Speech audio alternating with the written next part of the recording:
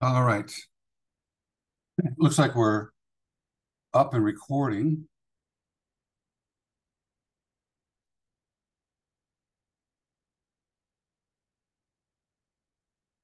Just a second.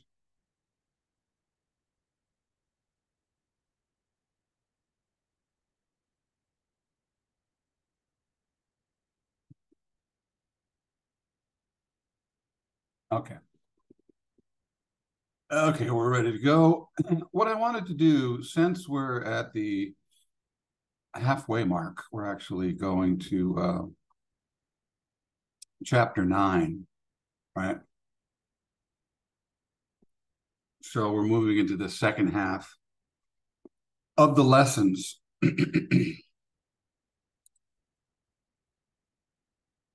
So going back, I don't know if well, I should say I do know, I'm guessing, as we've learned somewhat, that there is a method to the um, or reasons why the lessons are set, or the principles are set up as they are. I say they're chapters. They are chapters, but lessons as well. This is a book full of chapters of lessons. Right. So start out mastermind.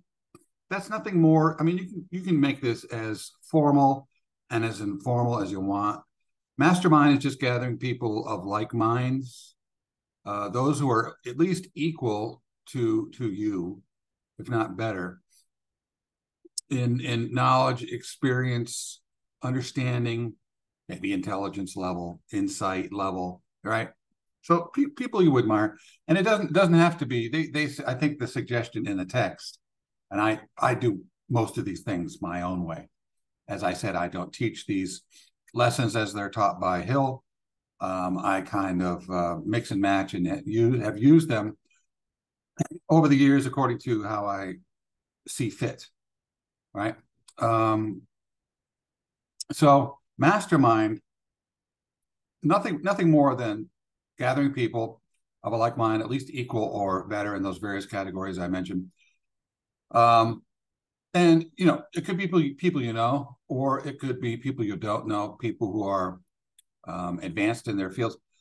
The book suggests, and I've heard other suggestions say that you try to contact these people, and maybe you say, I mean, I'm talking about people who are probably very successful themselves and probably would tell most people if you contacted them, take a hike. I'm busy, you know.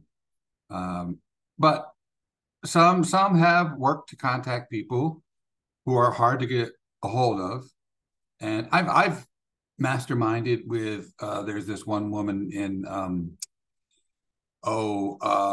Arizona. I forget how I contacted these people, but she's a serial entrepreneur. She mostly works, or I think exclusively works with women, maybe not exclusively, but mostly works with women entrepreneurs. And she's built like 9, 10, 11 businesses, built them and sold them, right? And I've contacted her. She's a source. She's given me a reference, for what I do. There's another person I contacted. He's a speaker. He's part magician, part speaker, part motivational. I also have a friend, a former roommate, who used to do. He's got like a PhD in mathematics from UCLA, but nevertheless he earns his living by performing as a juggler comedian on cruise ships. Make, makes made good money. I haven't talked to him in a long time, but anyways, that's back when I was in my comedy mode, stand up mode. Um, and I've met some of his friends, actors and actresses who work in the business on a regular basis. You might not recognize some, but you'll recognize the people that they work with, the movies they've been in, playing lesser roles and whatnot. Um, but there's that. And I've met another person who's like an event organizer, top tier event organizer, and all these kind of high achievers. And I contacted them, not so much for masterminds specifically, but more for references. But I've also spoken to them and read their stuff. But again, you can join the mastermind groups or mentoring groups. There's one, Mark Victor Hansen.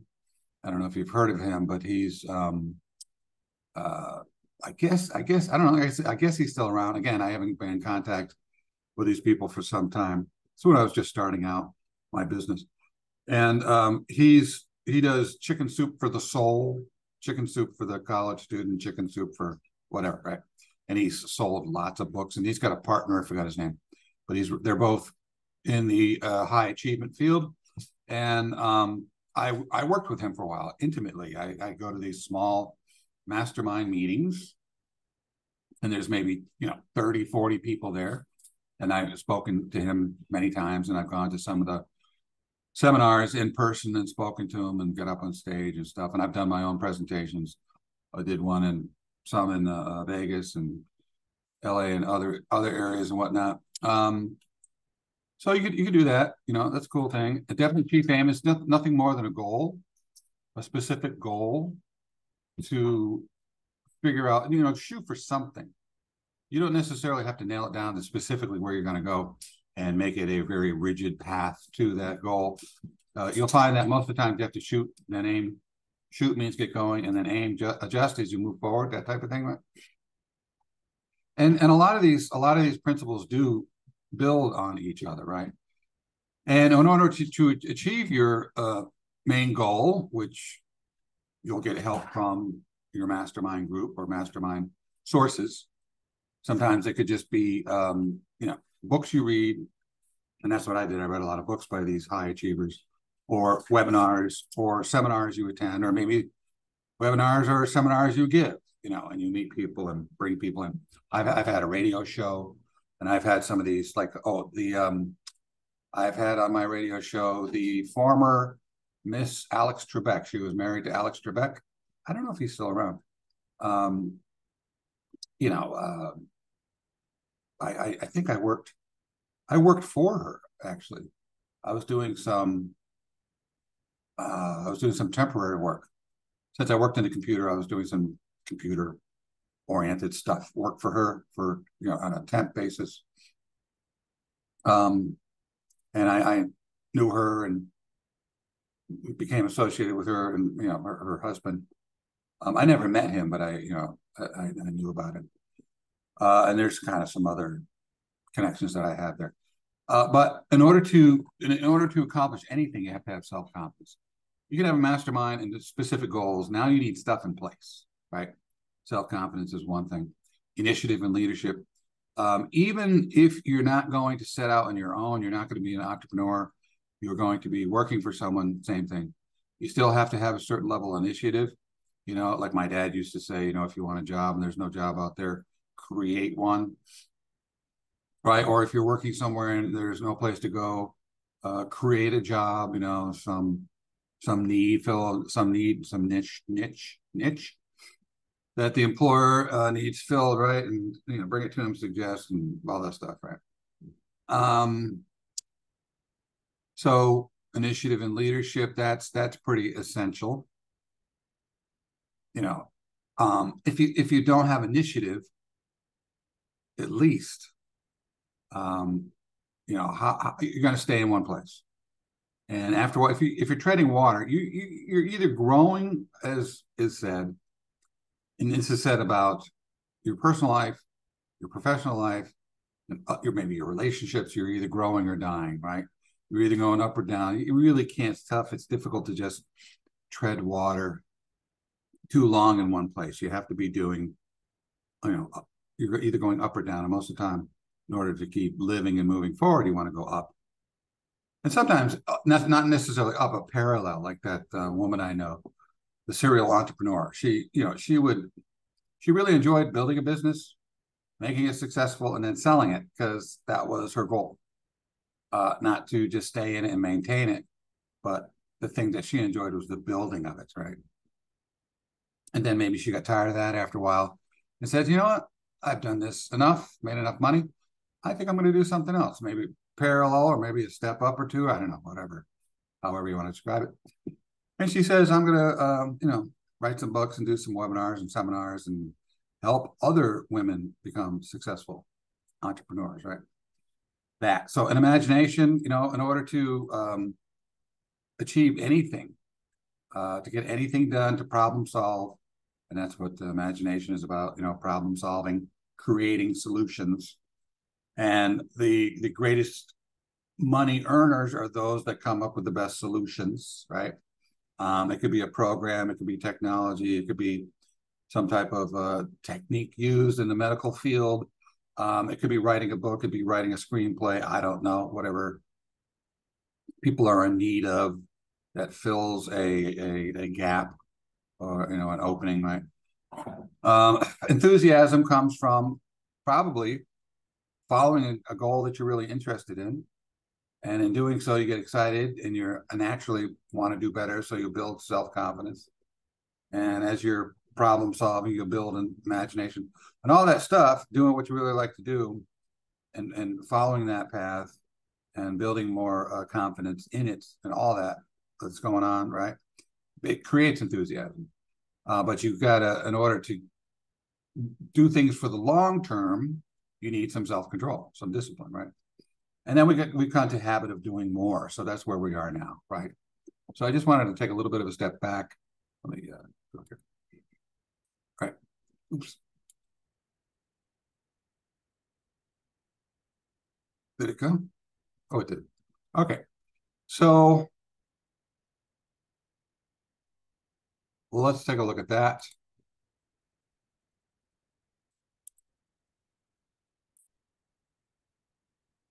There are 10 weaknesses against which most of us must guard ourselves. One of these is the habit of trying to reap before we have sown. And the other 9 are all wrapped up in the one practice of creating alibis to cover every mistake we made. I don't know about that. 9 being the number there, but to cover those mistakes. Interesting number, but true, right? You've got weaknesses. Oftentimes it's very difficult. I know it's difficult. You know it's difficult to be, singled out, to be notified of your errors, your mistakes, your shortcomings, and so forth, right? It's difficult, especially if it's true, right? And you got caught. You've made a mistake, or maybe you overstepped your bounds of what you said or have done, or whatever, right? And that's painful, right? Even family matters. It could be in family matters. It could be in professional life, right? It could be in the community, what you're doing in the community, working with people, church or community organizations, whatever they are. That's a tough one. True. 10 weaknesses. I don't know what the 9 are. The other 9 are all wrapped up. I don't know why 9, why that number, but anyways. It may seem to be a departure from the subject of this lesson to start the lesson with a discussion of love, but if you will reserve typo there, your opinion until you have completed the lesson, you may be ready to agree that the subject of love could not have been omitted without impairing the value of the lesson. Now, the thing with these lessons is that, as I said, there's a lot of material here. I go through a good portion of it. I mean, I spend probably an hour or so on each one of these lessons. But I'm just doing a very cursory look or overview of what the lessons are about, right? I'm not really going that deep. But if you really want to learn these lessons, you probably have to read through the book at least once, twice, 3 times, maybe taking notes, annotating, putting little notes in the book or maybe on a piece of paper, excuse me. But then you've got to apply these into the real world, right? And maybe you need some outside assistance or help. That's why I said, you might want to contact people who teach these lessons. I don't know if there's anybody out there specifically who teaches them all, 1 through 16 in that particular order exclusively. I know there are a lot of people out there in the achievement world, in the get her done world, right, that know about Napoleon Hill and these principles, but I don't know if there's anyone out there that knows them all. and teaches them all, one through another, like the Hill is doing here. Anyways, if you will reserve opinion, you may be ready to agree that the subject of love could not have been omitted without impairing the value of the lesson. The word love here is used in an all-embracing sense. There are many objects, motives, and people which arouse one's love nature. There's some work which we do not like, some that we do like moderately, and under certain conditions, there may be work that we actually love, right? True. I worked initially while I went to college, and then it wasn't happening. I didn't know what I wanted to do, or I didn't find any particular purpose served by attending college, at least the first or second try. I was still in my early 20s. So my dad said, you're pretty good with logic and math. Why don't you try programming, get a certificate in programming, go out there, do it. And that's how I got into the computer field, just kind of happenstance, And I got the certificate, didn't get a job directly. First job I got was putting computer reports into boxes or into their, this is back when the IBM mid-range, and they used to have these huge printouts, like this wide and this tall. And we'd print them out in the back, the programs would run, and then the printouts of the steps or the routines in those programs would be printed out in this big green and white paper. And we would just get piles and piles, boxes and boxes of papers. And then we would distribute them. There were all these, what do you call them? Mailboxes, I guess, informal mailboxes we throw them into for the people at that building. But then there were also buildings that the boxes would have to be shipped to, and then they'd be shipped to those buildings. That's all I did. I was like kind of not even a computer operator, just I forget what they call me, distributor or something. I don't know what it was. Paper program distributor. Then I moved into operations, and then I moved into to a senior operator, where I was in control of running all the jobs at night and making sure that they all ran together and ran at a certain time. And, data was fed in and stuff was printed out and jobs were working together and started at the right time and intertwining all the jobs and doing all the necessary steps and being responsible for that.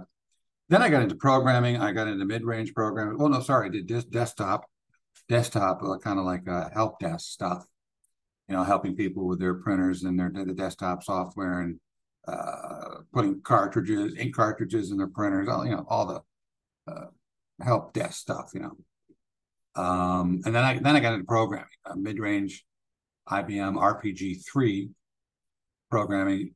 I was on a Systems 38 and AS400. This is probably, I don't even know if these systems are around anymore. It's a mid-range. It's not micro, it's not mainframes, but it's a mid-range system. So I did that for a while. Did I love it? No, not at all. Then I got into the stand-up and did that for about 5-6 years. Did I love that? No. True. Then I got into teaching. Did I love that? It seemed to be that was the place I felt when I started teaching, and I was hanging out with all these nerds that really like to talk intellectual stuff, philosophize, analyze, infer, deduce, use critical thinking, logic, and so forth. You're doing a lot of research and blah, blah, blah, all that stuff. And trying to understand the intricacies of their particular discipline or disciplines and the relationships therein within a discipline or discipline to discipline, right? And that was cool. That was cool. And that kept me going for quite a few years. But then I moved away from that. I began to see, that's how I got into this. I began to see there's a real problem with education. Bottom to top is messed up. And there's a lot of problems. So I love that. Yeah, no, yeah, no, almost maybe. But it wasn't until I started doing this as an entrepreneur, as a coach, right? This was it. And I started doing this. Love is when you're just doing something you want to do all the time. So I'd wake up and I'd do it all day, and then I go to bed, and I was, just get up and just start and do it again, and did that for years and years, right? So that's why he's talking about long-winded example or just explanation there. Great artists, for example, generally love their work. The day laborer, on the other hand, usually only dislikes his work, right? But may actually hate it. Work which one does merely for the sake of earning a living, seldom liked. More often it is disliked or even hated, right? And I've heard people say, well, it doesn't really matter what you do. Just make good money. You got to pay bills. But the problem is you're human. You're made of emotions. You've got a heart. You've got blood coursing through your veins. You're not a machine, and things affect you. And if you're doing something that you're really not into year after year after year after year, it's going to get to you. And you're going to quit or get depressed and fired. Start doing a crappy job. And it's one or the other, right? You're either going to get fired if you stay too long, or, and I've been there, stay too long, or, you're going to quit, right? So that's why you've got to get this stuff down. And one of the things you got to work on first and foremost is Briggs-Myers test, typology test, figure out who you are, right? Get that really down, pat, and then figure out how you can apply who you are to a particular goal or a specific chief aim, right? And then start building from there. What do I need to do in order to achieve my goal of being a fill in the blank? Do I need to read books? Do I need to go to seminars and webinars? Do we need to take classes? Do I need to get a degree? It all varies, right? Get a certificate. Do I want to be an EMT, computer programmer? And I was able to be a computer programmer with just a one-year certificate. And there are many people in the field that I met who didn't have any college and just learned it on the job like me. When engaged in work which he loves, a man may labor for unbelievably long periods of hours, right? Without fatigue. That was me. I get up, I would have to go teach, but in between, before classes, in between classes, after classes, Friday, Saturday, Sunday, I usually wasn't teaching on Friday. Friday, Saturday, Sunday, I would just love to sit at the computer and I've written 9 books. I've created programs. I've created web pages, a social media presence, and a lot of research, a lot of working through ideas, written books, fiction, mostly nonfiction. I do have one science fiction fantasy, but most of them are nonfiction and a book of poetry. But seven of the 9 are nonfiction, basically related to this topic, subject matter, well, which is a part of my business, right? Anyway, a man's endurance, therefore, depends very largely on the extent to which he or she, whenever you see he, just put them or whatever, fake. Fill in the pronoun. Dislikes or loves that which blank is doing. We are here laying the foundation, as you will, of course, observe, for the statement of one of the most important laws of this philosophy, vis-a-vis. You know what vis mean? V-I-Z, look that up. A man is most efficient, will more quickly and easily succeed when engaged in work that he loves or work that he performs in behalf of some other person whom he loves. There it is. Because if you're constantly grinding, you constantly grind and you have to work against joy or maybe discontent, work against discontent, I guess, even, right? It becomes a grind, and I was working in a job while I was working on my master's degree, I think master's, and undergrad. It was undergrad, I'm sorry. Last couple of years, two and a half years of my undergrad. And there were some times I was working that job, I would feel inside just dead. And it's funny because I worked at a mortuary for I was like a bookkeeper, for this corporate mortuary, and inside just dead sometimes. And I'm going, man, I am like totally depressed. How could you ever, go continue doing something that, you shouldn't be doing? A Swedish gentleman from Minnesota. So now he's giving examples here. When a person, well, 1928, women just did get the vote in 1920. So back then, not a lot of women in the workforce, and that didn't change much until World War II, when most men were off fighting the war in Europe and in the South Pacific. And so who was to do the jobs? Rosie Riveter, right? Rosie Riveter and her mates, women. That's when women really started to come into the workforce. And 20s, right to vote, 20s, 30s, started to go to college and begin to get or be accepted in it as at colleges to receive education in institutions of higher learning. All right. So therefore, you see man here, because in most cases that's what it was back then. Right? So now you could say, but a person is engaged in work that person loves, no hardship for him or her to do more work, better work than that for which he or she is paid. And for this very reason, every person, so you don't want to keep saying he or she, every person owes it to themselves to do their best to find the sort of work they like best, right?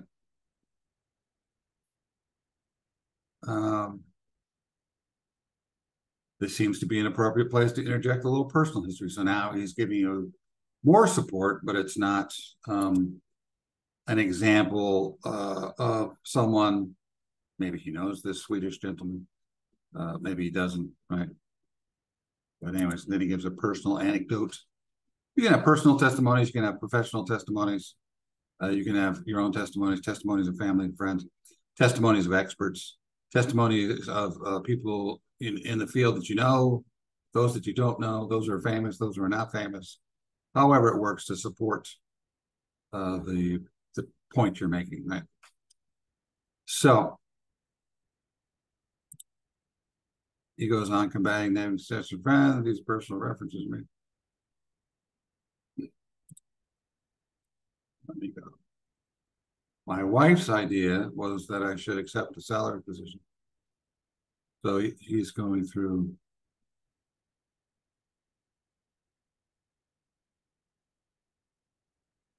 And this is a good example, but again, I don't have time. I'm spending probably an hour, close to a little more, close to an hour, a little more on each of these chapters as is. So I don't want to read. It's a good example, good story, and he makes some very good points in here. But again, I don't want to go through it. Go through this for hours and hours, right? I was for time, nothing else. So this is a very long explanation. I actually think there's a couple of stories or points that he's making here. Right? Among the other things you intend to cut out in your New Year's resolution include the word impossible. True. Conceive, believe, achieve. And oftentimes many have said the believe part is the hardest. I've got a goal, I've conceived it. To achieve it, I have to believe, but do I really believe it? How much do I believe it? Does my belief get shaken? And probably all our beliefs get shaken at some time, especially if you go to a long-term goal. Even going off to college, something a little less open-ended, right, and challenging, I think you would say, than starting your own business or going off to be an actor or actress, or songwriter or lyricist or book writer, novelist, an entrepreneur, a politician. You're not working for someone with a steady paycheck in those situations, right? So impossible. Many would say that's impossible. I want to be an NBA star. I want to be a successful musician. I want to be a successful dancer, author, Those are hard, if you, it's up to you. In the people who have thought impossible, nah, not gonna happen. And then the people said, screw that, I'm just gonna go for it. I know I can do it. And kept going and going and going. Some have done it. Some, a lot have failed, but some have actually done it because they did take that word out of their vocabulary, right? He's got a very long. Oh, this is finally, we got a good point here. Or a principle, I guess we can read through. The absurdity of it all came over me like a flash. The philosophy of success, created and broadcasted by a man who was obviously a failure. This thought struck me so forcibly that I expressed it in words. What?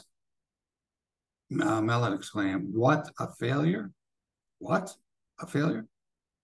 Surely you know the difference between failure and temporary defeat. No person as a failure who creates a single idea, much less an entire philosophy that serves to soften the disappointments and minimize the hardships and generations yet unborn, right? And goes on and on. Despite the fact that my partner was assassinated. Well, I forgot about that story. As this lesson is ready to go to the publisher, some of the following well-known concerns are considering favorable the purchase of the Law of Success course for all their employees, while others have actually arranged for the purchase of this course, right? So this is what, you don't have to read that example to see why or how this directly relates to the story he was conveying, right?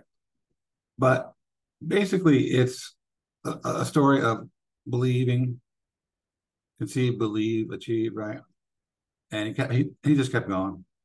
I read about the making of Pixar. Pixar, the movie making or movie publishing, creating company. And man, they went through some massive challenges. Most highly successful companies go through some massively challenging situations, right? Standard Oil, New York Life Insurance. So these are big name companies, right? Cadillac Motor Car Company, right? So there was something in here. It doesn't matter, like if you want to be successful in promoting, marketing your business, there's certain things you can do, and there's a lot of suggestions about what you can do, but basically you've got to have something.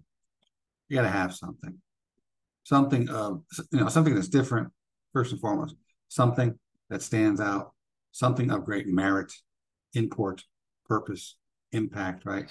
Something so good that people go, and I've had people say to me, like one of the, was the chair of one department, said, Jeff, you're smarter than me, just do what you want.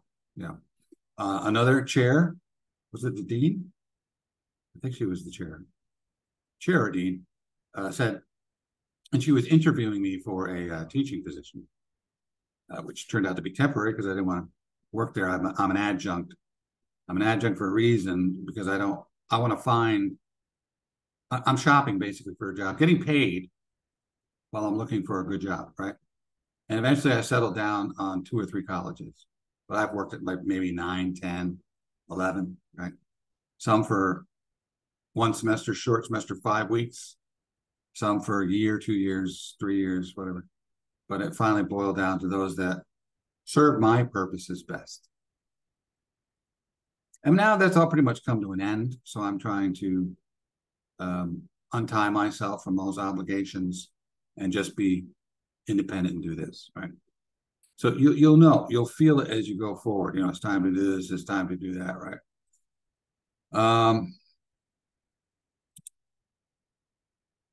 Perhaps it is unnecessary, but I wish to explain that my only object in here relating the story, instead of reading the whole story, this is what I'm talking about, getting to the principles or the abstract, the general explanations of the why, right? Wish to explain that my only object in here relating to the story of how the law of success philosophy is gained, the recognition described is to show how the law upon which this lesson is based actually works out in the practical affairs of life. If I could have made this analysis without the use of the personal pronoun, I would have done so, right? Works out. Well, it worked out with him. That's anecdotal evidence, right? But again, a lot of what he has in the lesson, lessons did seem to apply to a lot of people. And you see these companies, right? New York Life Insurance, Standard Oil Company, right? Postal Telegraph Commercial Cable Company. Back, they had telegraphs, right? Pierce Arrow, I don't know that. Cadillac Motor. So those are, right? Indian Refining Company, right? Those are big Baltimore and Ohio Railroad Company. So those are big name companies. So there's obviously something of great import, impact, and merit in what he has here, right? So it works, right? So either you got it or you don't. Figure it out. There are two reasons, however, for rendering such services which transcend in importance all the others. So these are the basic reasons why, or the how-tos. By establishing a reputation as being a person who always renders more service, and that's what the chapter's about. Therefore, why he gave that example, person example, and better service than that for which you are paid, you will benefit by comparison with those around you who do not render such service. And the contrast will be so noticeable that there will be keen competition for your services, no matter what your life work may be, right? Second, by far the most important reason why you should render more services. So here it is. This is the big key right here. So he's going from least to most important, right? There's an organization. There's a reason for organizing your thoughts, your explanations, your books, your chapters, your memos, your speeches, your lectures, right? Put them in a particular order that's most effective to the point or the purpose that you're the point you're trying to make, and the purpose behind the point you're trying to make. Most important reason you should render more service than that for which you were paid. A reason that is basic and fundamental in nature may be described in such a way. Suppose that you wish to develop a strong right arm, and suppose that you try to do so by tying the arm to your side with a rope, thus taking it out of use and giving it a long rest. Would disuse bring strength, or would it bring atrophy, weakness, resulting in finally you're being compelled to have the arm removed? Right. You know that if you wish a strong arm, you should develop such an arm only by giving it the hardest sort of use. Therefore, why you probably want to take on a lot of challenges, right? Get out of your comfort zone. Almost every time I've gotten out of my comfort zone, it has helped me to improve in some way. It's limited a weakness. It's opened me up to some understanding, eye-opening, revelatory understanding that has become essential to my being, my understanding of my existence and relationship to others, whatever it is, right? Those insights and those concepts and those principles become golden, priceless, golden nuggets. Take a look at the arm of the blacksmith if you wish to know how an arm may be made strong. Out of resistance comes strength, right? And this is similar to what Ching-Ning Chu, Thick-Faced Blackheart says, no one has gotten better by requiring less of themselves or by encountering fewer trying circumstances, right? Basically, good point there.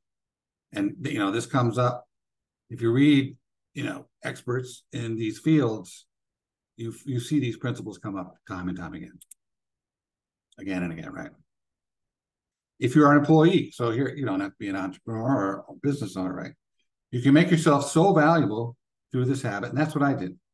I said, I'm going to be a teacher. Do I just want to, take the bare minimum courses? And as teachers, every semester you're supposed to brush up on your knowledge by taking some courses every semester, maybe a few hours here and there. And I said, is that all I want to do? I said, no. That might be 100%, but I want to go ballistic. Not 200, 500,000, but go crazy, go nuts, go ballistic. So that's when I started to sit down and look at numerous disciplines. I said, what is this? What are these, I should say, disciplines about?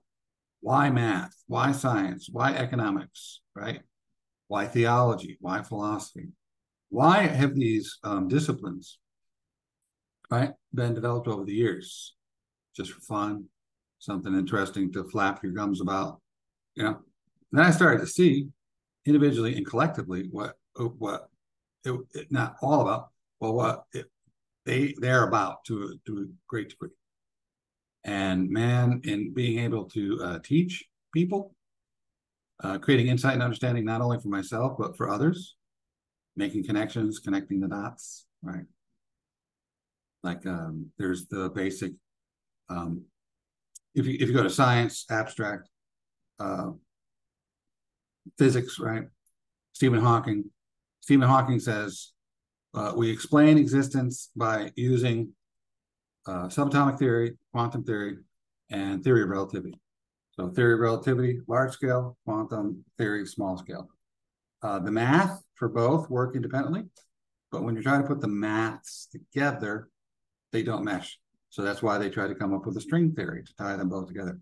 Then Stephen Hawking said, if we come up with a string theory, then we will know the mind of God, even though he didn't believe in God, or didn't. I think he's dead now, so maybe he's with God and God's explaining things to him. But anyways, so he said, we'll know where we came from, why we're here, where we're going. So science is kind of like pseudo-religion, right? It's kind of a pseudo-religion, not really, because science is based in empirical data, factual data. Got to taste it, touch it, smell it, see it, right? Data. And religion is about faith, belief in things not seen, right? So they're a little different categories. But anyways, so Stephen Hawking said that, but some people said string theory is not even wrong, meaning it's not even useful, right? Not even wrong. Only in physics would you hear statements like that, not even wrong. Boggles the mind. But anyways, and then there was a concessions of consilience, a Harvard biology professor. Hold on. Talk amongst yourselves.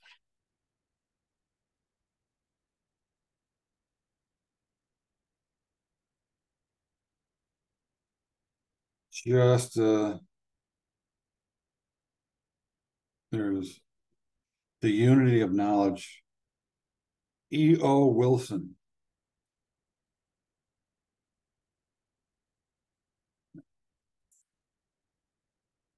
Right. Oh, wait, what is it? Consilience. Yes, let's go. Second. Yeah, it's a book.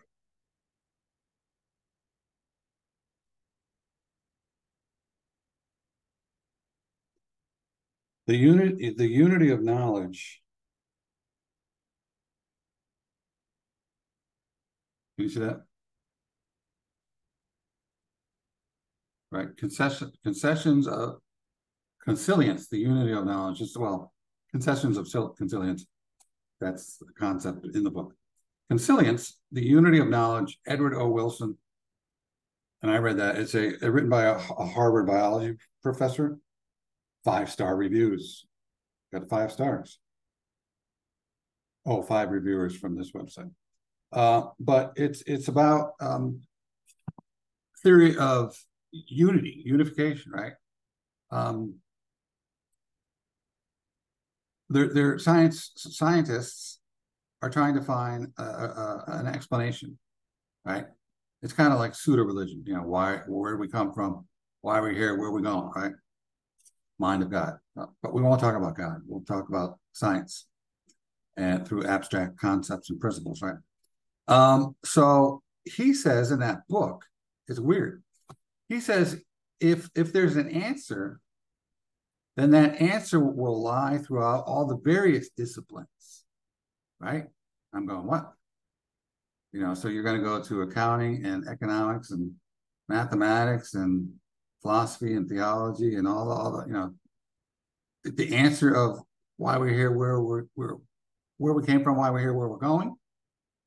A thread exists throughout all of these disciplines that will explain or answer that question. Weird stuff, but this is what the brainiacs are working on. You know, it's interesting to see. I mean, and I don't know all the particulars. I can't understand any of the math whatsoever. Right?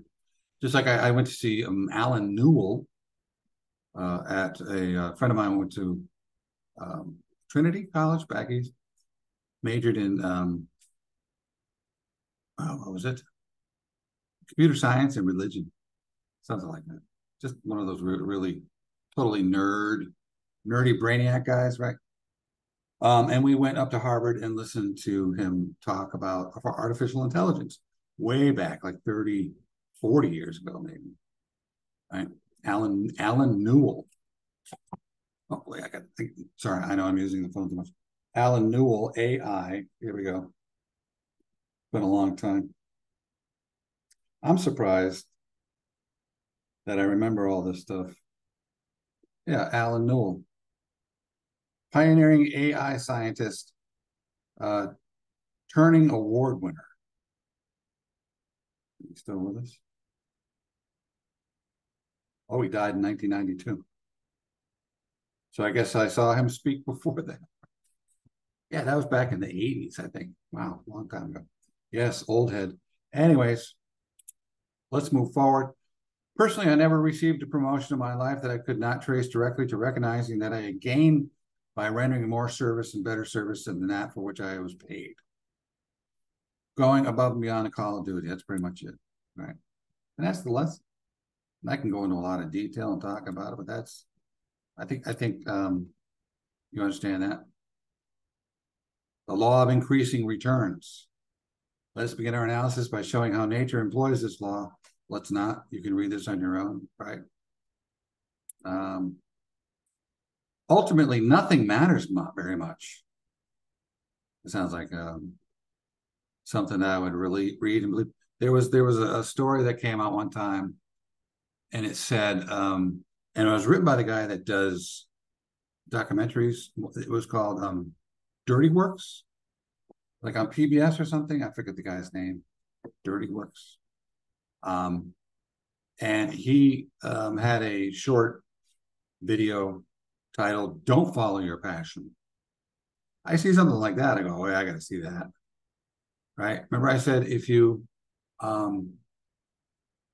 see everybody doing something, saying something, going one way, just go look over there.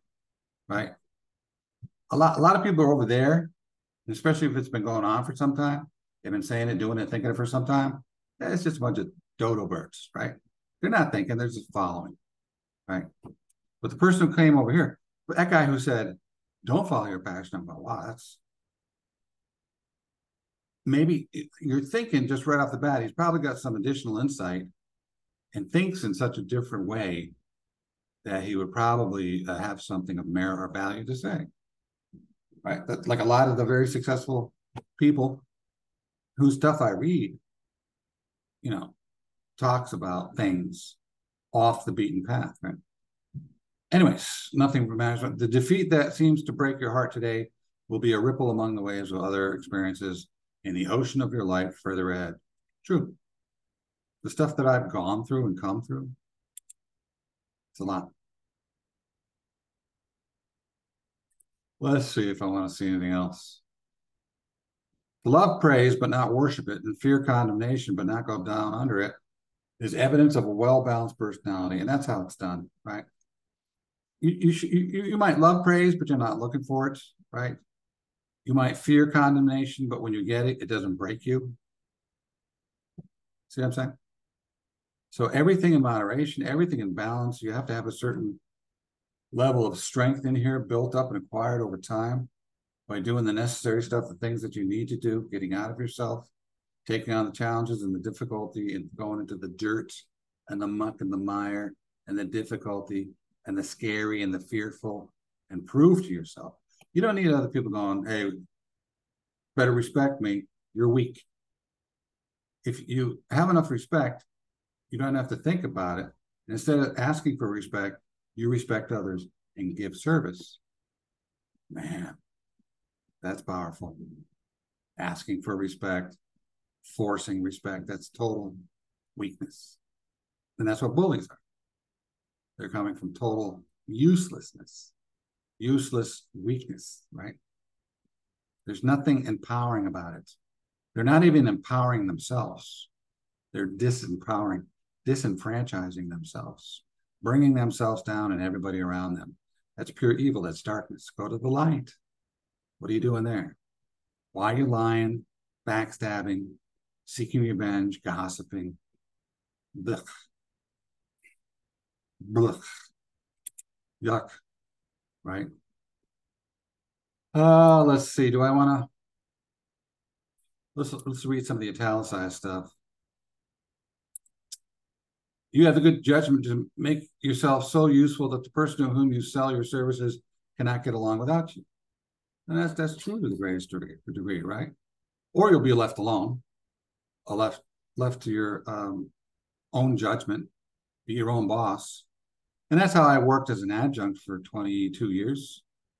I'd get a assignment, and I would just do it remarkably well and get really good feedback from my students to me, and it would go back to the administrators, and they're like, well, would you like to keep working for us?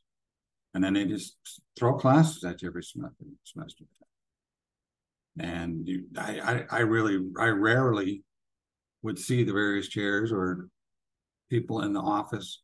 I just come on campus, go to my classroom, teach. So I was like a kind of like an entrepreneur even then, when I was just doing adjunct work. The educated man is the person who has learned how to get everything that person needs without violating the rights of fellow humans. Education comes within. There you go, within, right? You get it by struggle and effort and thought, yes. It's not easy. It's hard. It's difficult. It's sweaty. It's work. Be prepared to do the work, right? And some people say, you need to work hard, work hard, work. If you're just working hard all your life, you're an idiot. Don't be an idiot.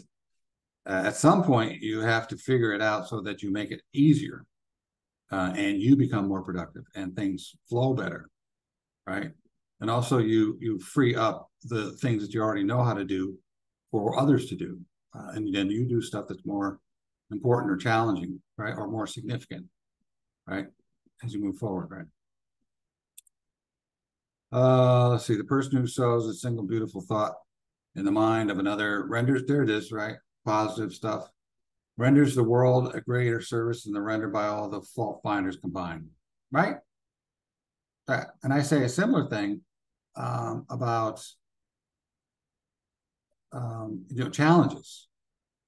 A person who goes through a difficult time and comes out the other end is learning more about themselves in compassion, discipline, self-control, blah, blah, blah, than you would learn from yourself and all the trips to all the theme parks all your life, right? What's essential? What's of merit? What works? What do you need to know? What doesn't work? What's useless? What's dark? What's degrading? What's life sucking, right?